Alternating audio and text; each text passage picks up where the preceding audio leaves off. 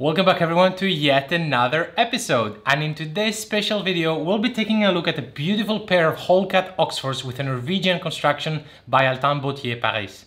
Coming up.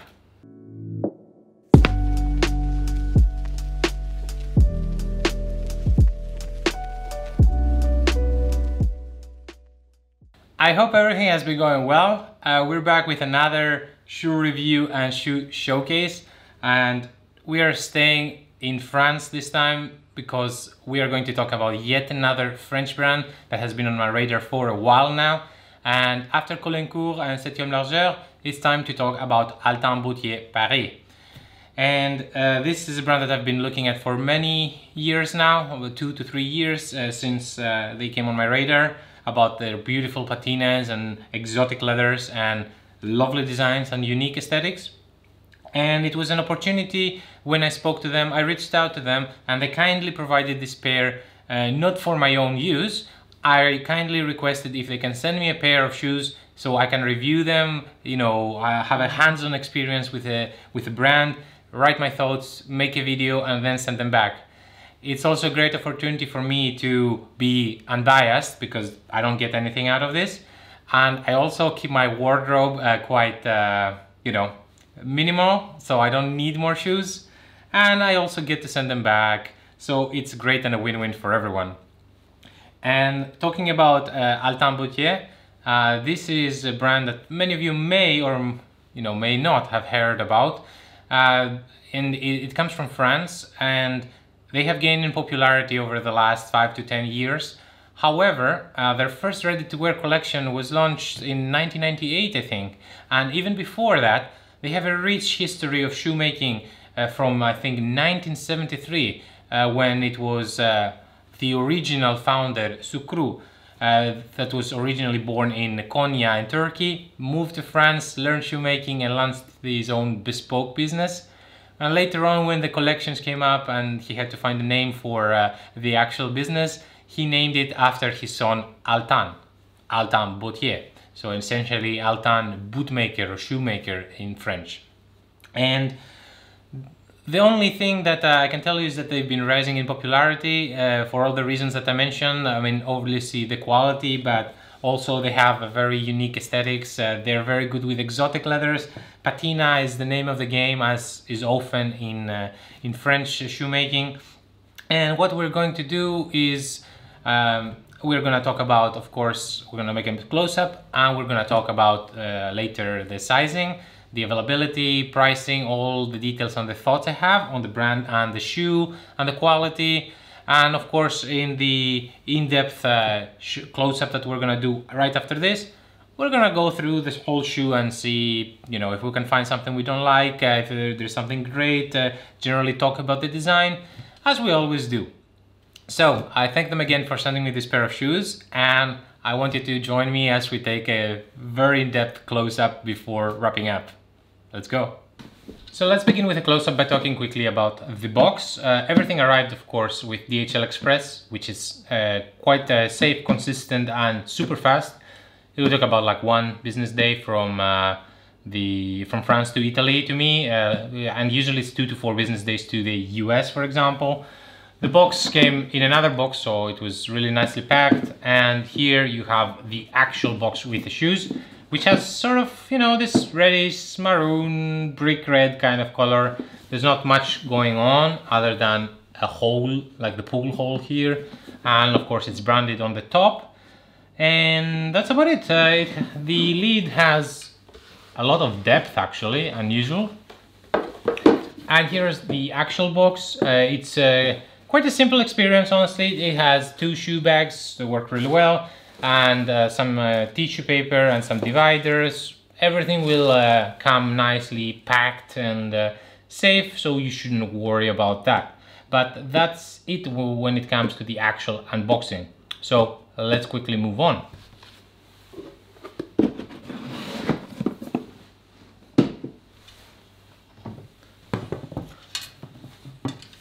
And now we're gonna talk about the actual shoes. So the first impressions were that this is a quite nice and stylish pair of shoes, as you can see. This is a Wholecut Oxford, which means that it's cut from one piece of leather. So you see no seams around other than the one on the back, because that's what connects the whole piece. Of course, there exists the seamless Wholecut Oxford, which has no seam and everything has to be cut perfectly in shape and applied over the last. And this is not the only unique feature that this pair has. It has, of course, 5 eyelets. You know, like this is a hole cut. It's just a plain toe. There's no medallions. There's nothing else. However, it does have a very nice, unique construction.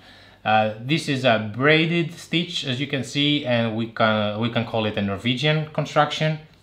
There are different forms of Norwegian construction. Some of them have braids. Some of them are a single stitch. Some of them have actually a welt. If you use it differently, you can call it a storm welt, and so on. And now this particular one, it looks like it's a chained Norwegian stitch. If I really look very closely here, I do see something sticking out from the bottom. So it could be that they're actually using a welt, or it could be just the leather folded and I'm not seeing it very well right now. In any case, the job is really well done. I can see all the threads. I can see also below the thread, the chain stitch, you can actually see the sole stitching, which happens last, obviously. And what I also just noticed is that the shoes have a bit of a slanted finish to the outsole part here where there's the fudging. So it is a bit slanted. Usually when we make shoes, we make them just straight, but I think this matches it quite well. Also, Norwegian construction, it can be anywhere from 180 to 270 to 360, and this model has a 360 construction, so it goes all around the shoe. And that's about it, because it does not really have any other features when it comes to the construction. This is the defining feature. And let's check the last. The last is called the Stratos, I think, and you can see it right here, and of course from the other side. It has quite a soft square shape, and you can see very low profile. It has a soft square shape, and it reminds me a lot of the Italian way to make shoes. And this is not strange, because the actual construction is made in Naples, Italy, which is famous for their Norwegian construction. The laces look nice and high-end. The color is pretty much on what we call crust leather, and it is, you know, white or beige, and then they apply the finish by hand. This particular one is called Autumn Leaves, and that's why it has a nice mix of brown and green colors. Think of the leaves on the ground or during autumn time, so about this. And that's about the color. The color is nice. The leather feels good to touch, actually. It's a bit smoother than maybe other heavily patinated shoes I've tried from France. And the stitching, the little stitching that you can see, you know, in small places, and of course on the back, it looks to be pretty nice, including the trimming of the lining. And that's about it. There are a few loose threads here and there that seem to be a bit more over waxed, but you know, that has nothing to do with the actual construction. Everything looks great. On the bottom, you have a closed channel sole with a few tags here. As you can see, it appears a bit chunkier, but this is because, you know, due to the construction, you try to keep the proportions similar, so you wouldn't have a bigger outsole here and cut the sole closer. And it's a very well done job here. I can see really the channel. It has a marking here. The shoe is a 7.5, so the small marking as well here. What else I can tell you about this? Also, as you can see, the waist is not so tight and not so beveled. This is not an intentional thing. It's like, this is how the Norwegian shoes are made. So you're not gonna get a blind stitch unless you are Stefan Jimenez here. So it will always appear a bit, you know, not as tight in the waist. So it's not like they can't do it or the shoes are not as good. And about the back here, There is a little bit of color missing, maybe in the edges, like the finishing on the right on the edge could be a little better. There is also a half rubber top lift here, which actually goes until the second layer. The only thing that I could say is that when I check the heel here, which is a difficult part to trim, it is the second layer and the top lift are a bit uneven, like very slightly, maybe half a millimeter. So you can't really tell anything, but overall the job is very well done.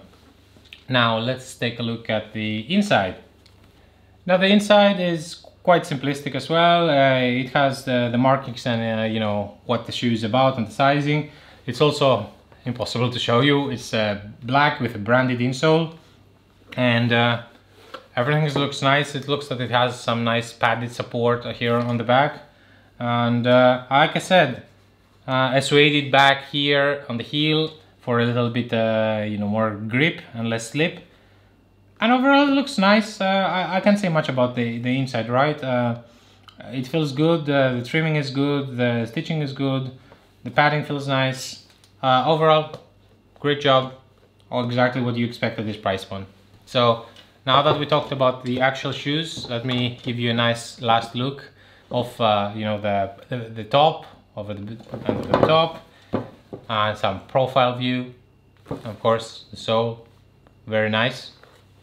And let's put them aside and just quickly show you the shoe trees.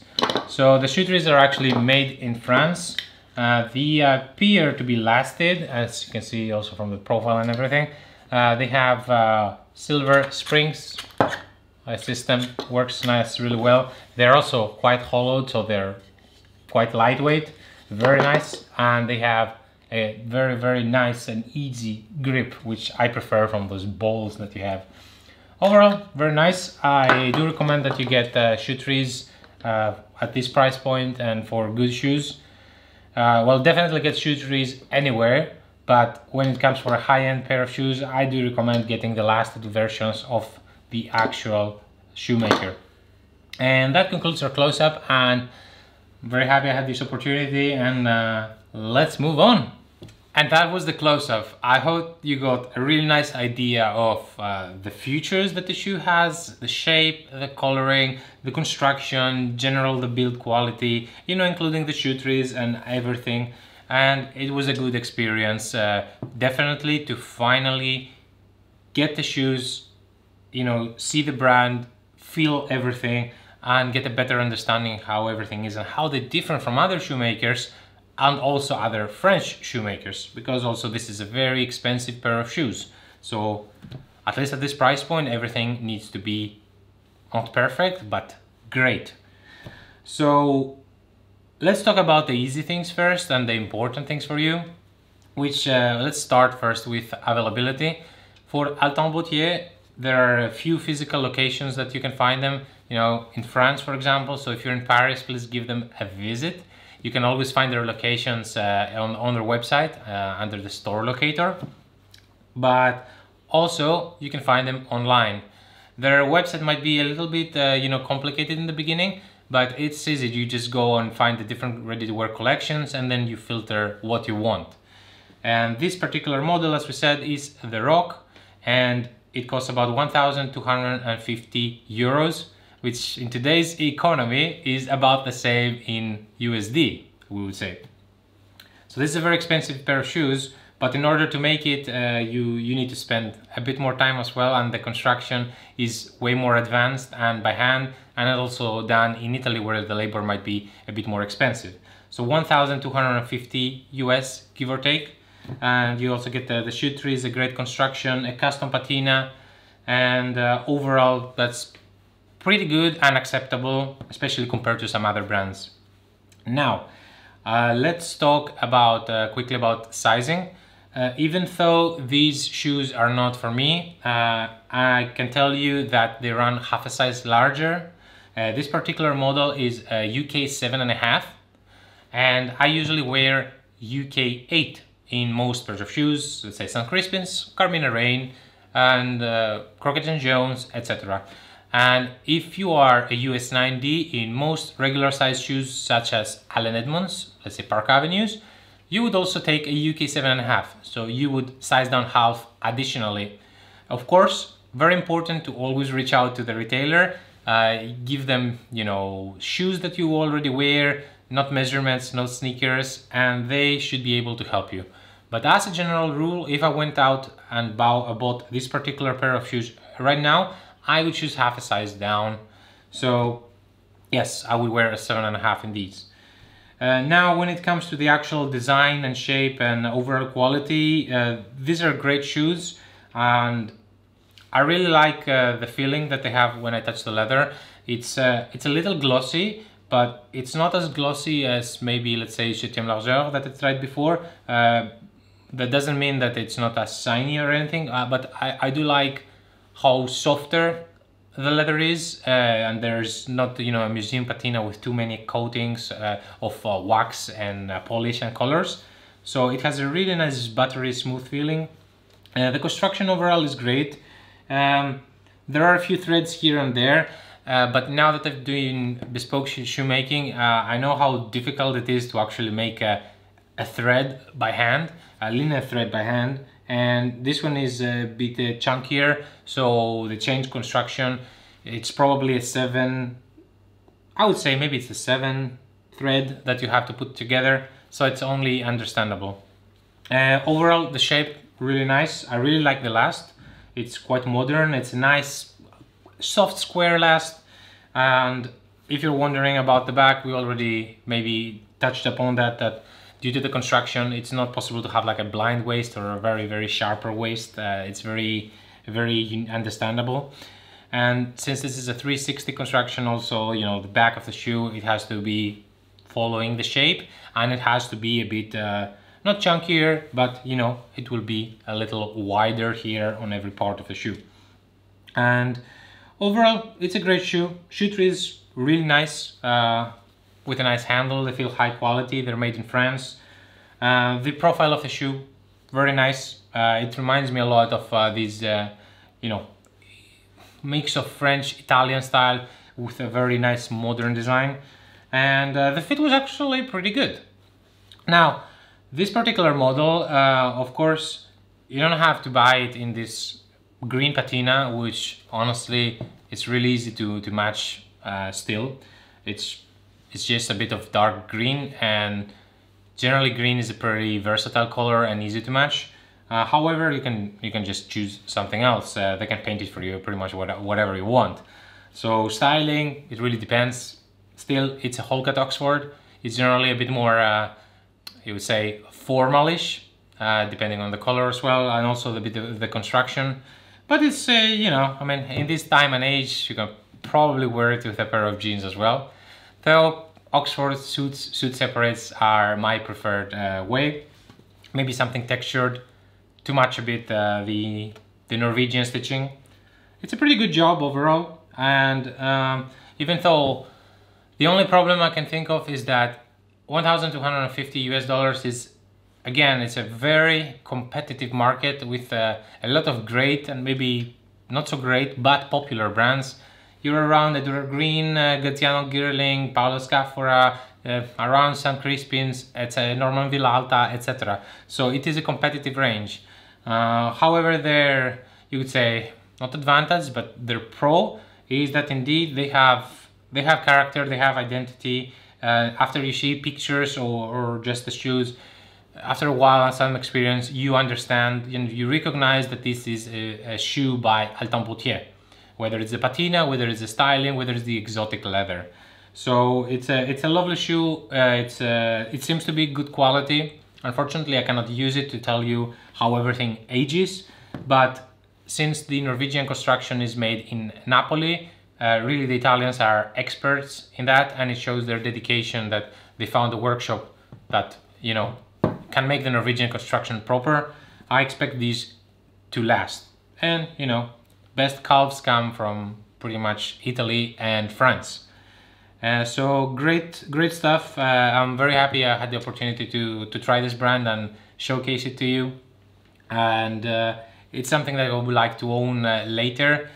And you know, maybe even their blade construction shoes, Sometimes during the year they have like a yearly sort of clearance with some discounts, so maybe it will be a good chance for you to actually try them on. And that's about it. That's pretty much what I had to say about Altan Bottier Paris in general.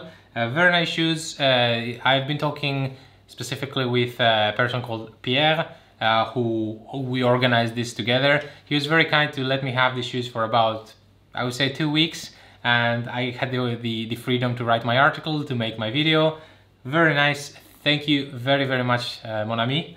And that's about it. I would like to know, of course, your thoughts down in the comments about Altan Bottier, about Patinas, about Oxfords, Wholecuts, Norwegian Construction, anything you can. And of course, if you're new to the channel, I'd love you to, you know, leave a like, share the video, and of course, press the notifications, subscribe. It helps me bring much more content. And that concludes today's video. But before you go, there's always a bad dad joke of the week. Recently, I broke up with my girlfriend, so I stole her wheelchair. Guess who came crawling back to me?